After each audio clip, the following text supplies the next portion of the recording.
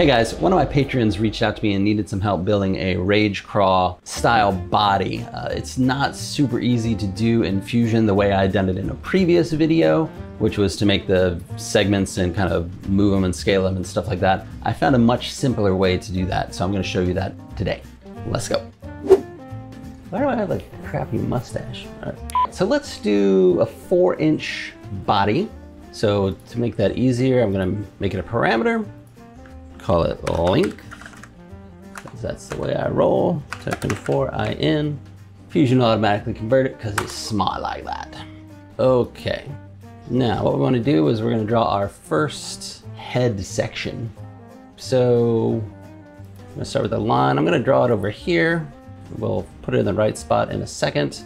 This is how tall you want the lure to be, right? So if you know the Rage Craw or most crawl / creature style baits, they're kind of flatter, skinnier on the top, and then they get wider kind of as it goes down. So we're gonna make it a little small in the front. Yeah. Let's make it, oh, I don't know. You don't wanna go too small. Let's go 8. All right, stick that in the right spot. We're gonna do a midpoint constraint, this line to the center circle. Booyah. All right, let's zoom in a little bit because we're old. Now we want to make that kind of craw style section. And we're only doing half of this, by the way, the right half in this case. We'll mirror it all on the end. Okay, now they got that line in the right spot. Let's figure out how wide we want this to be. We're going to use a line and we're going to make it a construction line. Come right out of the center. And what do we say? We're 8 millimeters tall. Let's go 12 wide at the front. Oh wait, so if we want to go 12 wide, we actually want to make this 6. Because again, we're gonna narrow it across, and so it'll be double this width. All right, so now we can hit the fit point spline. Oh, we wanna take off our construction line. My God, I just rebooted my computer and like 1 million things are popping up.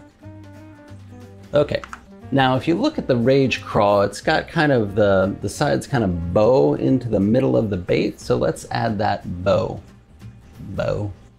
So what we're gonna do, first thing we're gonna do is we're gonna make this equal to that. So we click the equal constraint, click both of those. Okay, hit the escape key, we're gonna grab this. Okay, hit the D key for dimension, click that line, and this middle line, you should get this angle here. I think we want it to be about 60. Yeah, all right. Do the same thing down here. Probably a better way to do that. And then to get the point, because I want kind of a point here, we want to make this really small.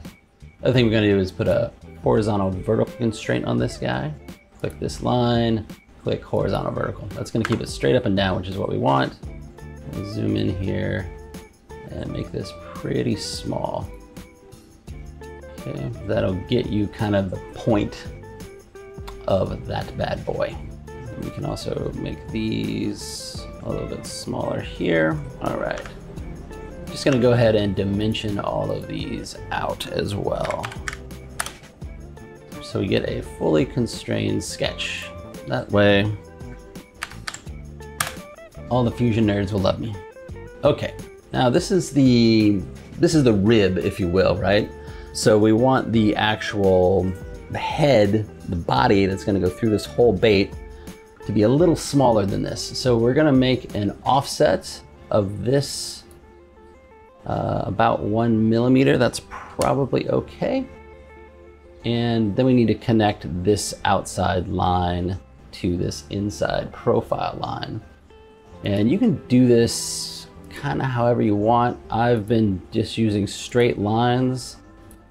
I'll point out when we get to the point where this becomes useful, where that straight line versus a curved line comes into play. And then we want to trim out this guy and this guy. We don't need them anymore. Okay, so we got this inner circle and outer circle. Looks cool.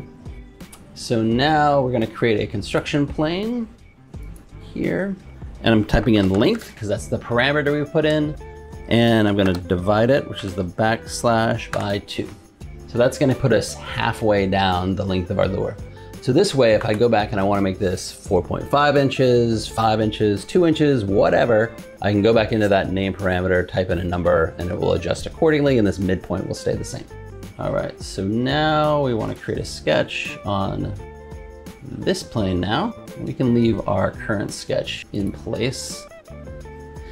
And how much bigger do we want to get? Just gonna eyeball it.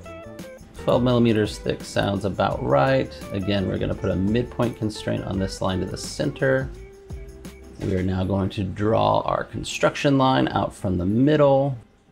And let's make this a little bit fatter.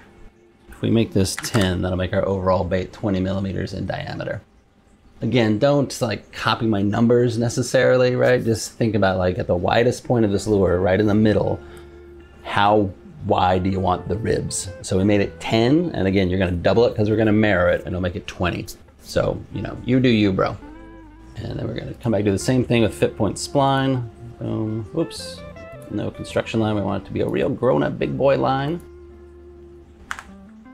And we probably want the same angle, so I'm gonna hit the D key for dimension. I'm gonna dimension this to here, 60 degrees, here to here, 60 degrees. Oops, we want a horizontal vertical constraint on that bad boy. Shrink it down. And again, this is just, you know, whatever you feel like doing, man. This is where the art comes in. Do your art. We're gonna make these equal here. So I can just grab one and tweak it like that. Hit the D key and fully dimension these bad boys out. What am I missing here? I got the angles, I need to dimension this guy, bro. I got 12.5. Okay, we're all happy dimension out. Okay, looking good. Create one last construction plane off the front, and it's gonna be link. Oops, link. I'm gonna come back here. I'm gonna turn off this middle sketch. Just leave the front sketch, and now here you can actually do a couple of things. If I want to, I can, oops, hang on. So I exit out of that sketch, right? If I highlight all of this stuff, hit Control C, come back in here and edit that last sketch that I was in, hit Control V, hit Enter, and now turn off that front sketch. I have the same exact sketch on the front and the back. I don't need this section, so I'm gonna delete that. I need to re-midpoint this line to here. So I moved it, re-center pointed it, it's fully constrained. Now, if you want to, you can change this to be a different back tail section than the front if you want different dimensions. For, you know, the sake of easier, I just copied and pasted it. All right, now we're gonna finish sketch. Let's turn all of our sketches on because we're about to use our good friend, Loft. So, and it's gonna be a pretty easy loft. You wanna select, make sure you select the inside and outside of that guy. That one and that one, boom. So there we go. Again, if you want this to be wider, to stick out more, you know, just edit that sketch. Let's actually make this easy and just call this midsection. Always good. And I would just come in here and maybe make this 12, right? Finish sketch, and it's a little bit fatter. Okay. Now we're gonna break up this, because these are our ribs of our bait here. So let's draw a new sketch on the top. Oop. Not what I wanted to do, bro. We're gonna create a new sketch and we're gonna use this top plane. And I'm gonna twist it around, put it here. Okay, now we're gonna draw a line, and we just want this line to go over all sections of the body. So we wanna make sure that the bottom, you know, goes fully past this and the top goes fully past that edge, right? You just want it, doesn't need to be right on or anything. Then what we're gonna do is we're gonna hit the D key. We're gonna go from the center point to this line, and this is gonna give me how large of a head section I want on this thing. So, or another way to think about it, at what point does the first rib start? So I'm gonna go 8 millimeters. Give that a little bit of love there. So now what we want to do, we have our line in place. We have our head kind of defined as 8 millimeters long. We want to create a rectangular pattern to make the rest of these ribs. And so you also want to leave some meat on the tail. So what you want to do here in this offset area, this, you know, what is that called? The extent, right? You can figure out how much material you want to leave at the end of your lure body that doesn't have ribs in it. I'm gonna just say 12 millimeters just for the fun of it. And the easy way to do this is to use our length parameter again. So we're gonna type in length, hit enter, minus 12. So that's gonna take 12 millimeters off the length and put our line there. Now we wanna come in here and change our ribs. 20, yeah, that looks pretty good. And actually, I think I wanna make this a little bit longer. Let's make this 18. Okay, I'll shrink it back. Got 20 of those bad boys. Looks good. Again, you can mess around with this all day long. Click OK and finish sketch. Hit the extrude command. I hit the E button there. Gonna choose thin extrude, so you choose that option. We're gonna highlight all of these bad boys. Direction is symmetric. Extent type is all. That's gonna go through everything. Wall thickness. Okay, first thing I want to do, I like to put it on the center. And then the wall thickness is basically how much of a gap between the ribs there's going to be. And again, where we made our lines before, there's kind of a relationship there, right? If you, you could probably do some math and say like, look, I'm covering, I don't know what, 100 millimeters of space, and I'm taking out 2 millimeters each. That's, I don't even know how to do the math. I just do by eye, bro. Like, that's how I do. But let's make them 2 millimeters wide. See how that looks. On center, not bad, pretty good. And we want to cut it. Click on OK. All right, so now I got a bunch of ribs floating in space. What I want to do is, when you look at the Strike King, the front of the ribs facing the head, kind of sharp angles, and the back are very rounded and a little bit smaller. So easiest way to do that is with the fillet. So we're gonna click fillet. We're gonna click these back edges only, right? So we don't want any other edges but these guys right here.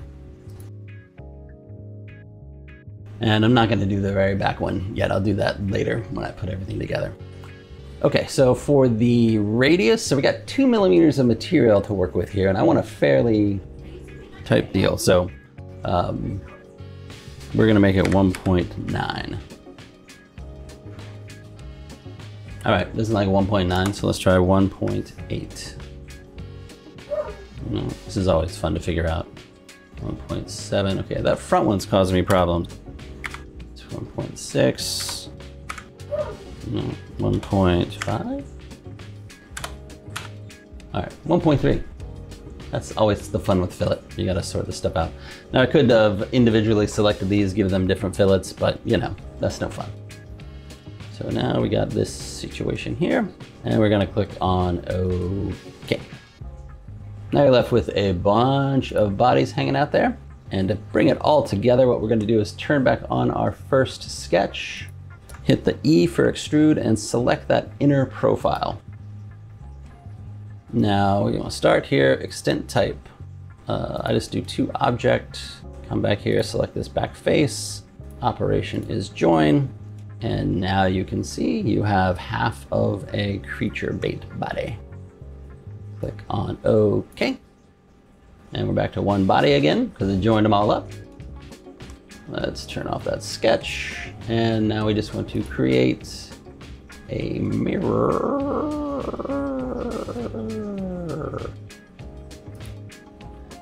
Body, select this body, mirror plane. You can select this plane here, and we're gonna join, and boom. And there you go. You got that subtle little curve in the middle there that kind of divides everything up, and a nice taper and everything, right? So you can go and build from here. One thing that I always mess up on is this, I don't make this back part big enough. So again, you can go back and edit that sketch that we used here. Double click this icon here. This is the rectangular pattern. If you double click on that, it brings up the edit. And then just make this length, maybe even, I don't know, minus 20? Yeah. Click finish sketch. Since we have the same number of ribs there, it should still work. They'll be a little thinner, but you know, once you start messing with that, like weird things can happen. So everything worked fine there. And we have a little bit better situation. So remember when we did that offset on the front profile and I connected it to the center line with a straight line? Let me show you where that actually had the impact on this lure design. Right in here, you see this body section is now relatively flat instead of curved. So, you know, you can go back in there and kind of soften that out if you want. I actually like it kind of angular like this. I think it looks a little bit cooler. All right, guys, I hope you found that useful. We'll keep working on this thing. We'll add some fins and stuff in upcoming videos, but I had a Patreon member that reached out and wanted some help on designing this type of bait. And take care, tight lines.